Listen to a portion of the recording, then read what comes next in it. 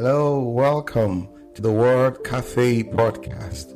This podcast has been designed with curated content that centers on the power of words. Can we really do anything without speaking? Can we really do anything without the agency of words? Yes, that is what this podcast is all about. And I am your host, Amakri Isoboye, your neighborhood word trader.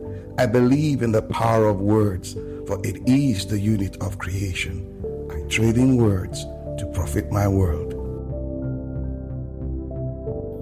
Pattern power.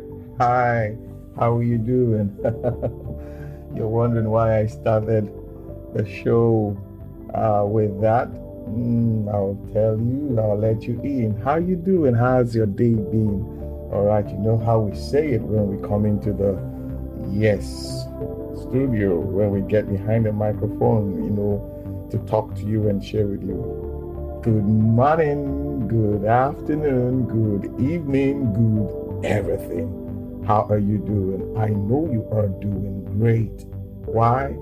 Because you're here listening to me. Yes, why I started with that line. There was this animation I used to see years ago with my children, Pattern Power. Yes, the set of characters, they scream Pattern Power, and they do things in pattern, like square, square, square, and they go triangle, triangle, triangle. I think in all to teach children pattern. So what are we doing today? You're asking yourself, what are we going to talk about today? Yes, I want to talk about habits. Yes, habits and where they come from. You're wondering, habits and where they come from. So habits, they have a dwelling place or something, or they have a storehouse or a warehouse where they are locked up and released. Well, you will know. And there's something about habits that follows a pattern. Habits follow a pattern. This has been with me for a while. When I mean a while, I mean a long while. But recently, I went for what do you want to call it? A retreat. Yes, an online retreat that was organized by my mentor, Feladuro Toye. Yes, and in course of the retreat, he touched on something that struck a chord within me that had to do with habits. And I just went back pondering. It was like, whoa. So all of this that I've been thinking about, chewing over the years and what have you, he just said something and everything came together. And I'm going to share with you, yes, habits. Habits. Where do they come from? Where do habits come from? You know the way we do it. I like to approach this subject from, first of all, looking at the word habits and drawing out of it another word that I see, habitat.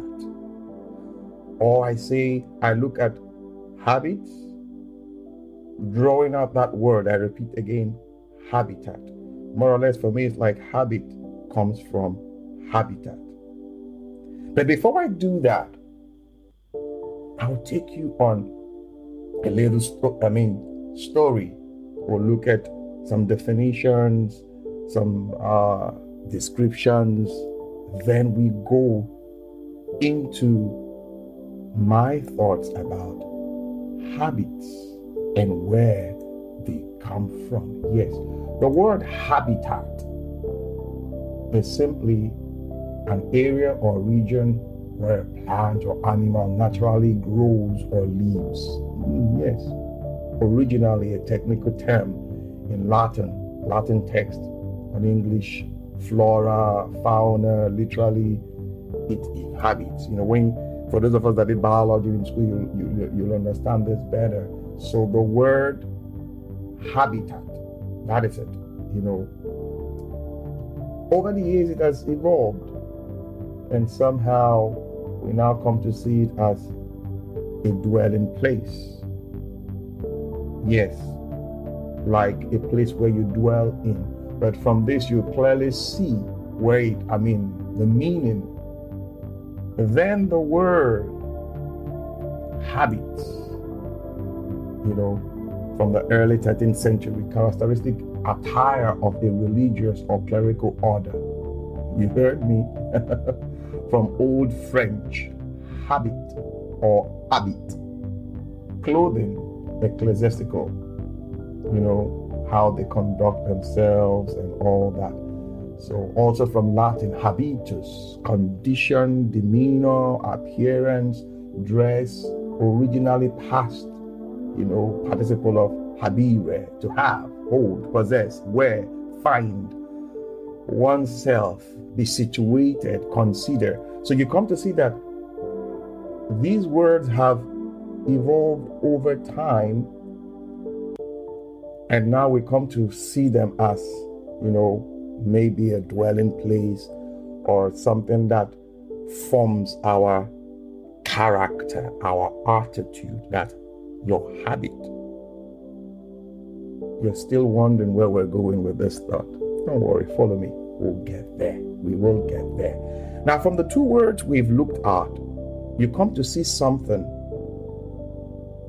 Design, yes, creation. Design, creation. And I would like us to go back to the creation story. Then we'll begin to appreciate, yes, where habits come from. All right, when you go back to the creation story from Genesis chapter 1, from verse 1, there's something you're going to notice. When God was creating, He started with a pattern. Yes, more or less a habit. Now, when He started, that first step ended with evening and morning was the first day. Follow my thoughts now. The second day, evening and morning, second day. So He kept creating. You see the pattern there? He kept creating, He kept creating, He kept creating within the framework of what we call day, more or less time. But He created, I think that was, hold on, I need to get the exact verse. If you look at verse 14, when He created the light in the firmament of the heavens and divide the day from the night, and let, them be for signs and for seasons and for days and for years. Take that again. Let them be for signs and for seasons and for days and for years. And He made two great lights. The greater light to rule, mark that word, to rule the day, and the lesser light to rule the night. Now, these lights were created to rule more or less, to like assert themselves over the day. Now, when I go back to my elementary physics class, looking at creation, in my early days, there was this man, Carl Sagan, I think that's his name, who talked about the cosmos. He had this, what I call it, sweet knowledge about the cosmos. Whenever he comes on to talk about the cosmos, I just sit down and I watch him. Those of us who grew up in the early, should I say, 80s, late 90s, you must have come across him if you were really interested in such topics. He talked about, the cosmos, nebula, Milky Way, the giants, as in red giants, white giants. I'm talking about the stars now, how they govern the seasons and all that. So now seeing this scripture, I go back to those documentaries and I play them over and over again. And yes, making sense to me. Yes, making sense to me. But again, this takes me back to my elementary physics class. Time and seasons. Yes, we're talking about habits. Where habits come from. Times and seasons are functions of, or rather seasons, days, time are functions of time itself. From the scriptures we just read now, it said evening and morning made one day. Now we have come to see that this design or pattern is divided into 24 hours. Yes, 24 hours. But now in my physics class, I was made to understand from one of the laws of motion, one of the Newtonian laws, that we have two forces. Yes, the earth goes about its axis, yeah, and at the same time, the earth goes around the sun. So the movement of the earth around its axis forms a day, 24 hours. And the same movement around the sun forms, that's 365 days. The earth goes, moves around the sun. And this movement brings about the seasons and the times. But now, something so fascinating, when I go back to that class, it tells me that there are these forces that interacts to keep the earth where it ought to be. They are called the centripetal and the centrifugal force or forces. When I hear those names, they sound like twin brothers who are in a fight. One is pulling outwards, the other is pulling inwards to bring a balance to the earth. So now, these movements create a pattern that everything that is on the surface of the earth or inhabits the earth come to have habits. Are you following my thought now? They come to have habits responding to the movement of the earth, following a pattern. My thinking is this: the movement of the earth that is balanced by the centripetal and centrifugal forces, they are like providing energy to the earth. Like the earth has this portal that these forces introduces energy, and everything that follows that pattern all of a sudden automatically comes to have a habit. Yes, a habit. So now imagine you decide to wake up at a particular time every day. At that particular time when the earth rotates, so to say, and gets to that point, you do that once, twice, all of a sudden, the earth is at your disposal. See, there's one thing, whether you want to accept it or not, like we talked about it in our physics class, gravity is real. Your being conscious of it or not being conscious of it does not deny or negate its presence and power around you. But your being conscious of it, it's like making it work for you, taking advantage of it. So you create a pattern. So even when you are not disciplined enough to create a regimen around your life according to the seasons and times, you have somehow created another pattern for yourself. that gives you a negative result. Ah, yes. Look at the lives of the creatives. Look at the lives of those people who are into creating stuff. Ask them. They follow a pattern. There's every likelihood you see that they wake up at a particular time every day. I'll give you one example. Jesus, he wakes up every morning at a particular time to pray. Yes. What about the story of Daniel? A pattern. Waking up at a particular time to pray. So the earth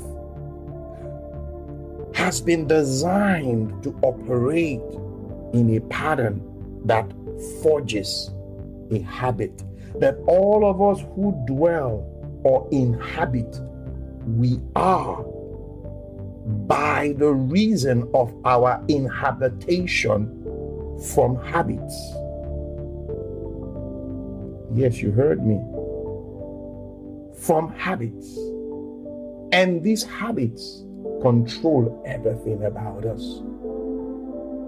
When we wake up, when we sleep, where we live. You're following my thought now, aren't you? Patterns. We are products of our habits. Our habits are as a result of the earth responding to divinity. Is the law? Yes. So when you see things happen, things don't just happen. People make them happen. They create a habit. They create a habit. You know, in our physics class, I was made to understand that the earth moves and everything on the earth also moves. But this movement is made possible by the force of inertia. You know, inertia sounds like somebody's name. Inertia, you know, like those names, those our big aunties, you know, who are heavily endowed, and when you see them, they either make you run or they make you stand. That's the way it sounds to me. So we are on a continuous movement. Yes. You may say, I don't feel it. You do feel it, just that you're not aware of it. How do you mean? The pursuit. You wake up in the morning, you move. Literally, the earth is moving. Literally, you're also moving. You're chasing purpose and all that. But listen, this movement are governed by these laws. So when you are conscious of it, they work in your favor, not against you, for you. Pattern power. So you can actually change your future. You can actually change your story. How? Patterns. Centripetal and centrifugal and inertia, they are all at your disposal. So all you have to do is to take advantage of them.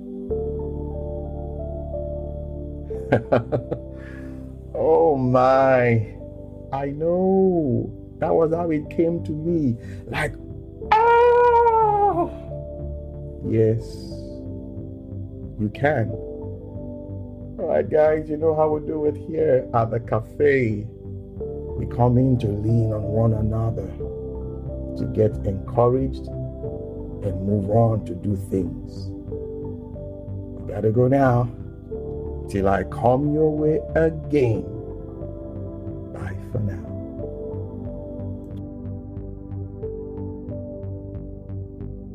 Oh, yeah, beautiful. Before we sign off, I just want to encourage you Yeah, it's been a wonderful time. And also, I'd like to hear from you, your feedback. You've been listening to the Word Cafe podcast. I would love to hear from you, the feedback. If you have any questions, you go ahead and ask those questions. You can reach me at my email address, amacrigaribaldi@gmail.com. Amacri is AMACHREGaribaldi@gmail.com. And we'll get back. You know how we do it on the show. Thank you.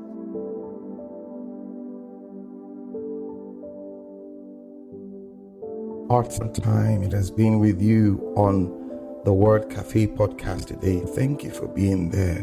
You can catch me up on my social media handles, Twitter, Facebook, LinkedIn, Instagram, all at Amakri Isoboye.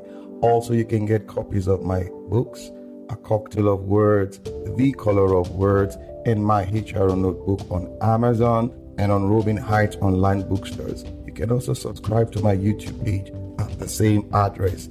Yes, till we see you again. Bye for now.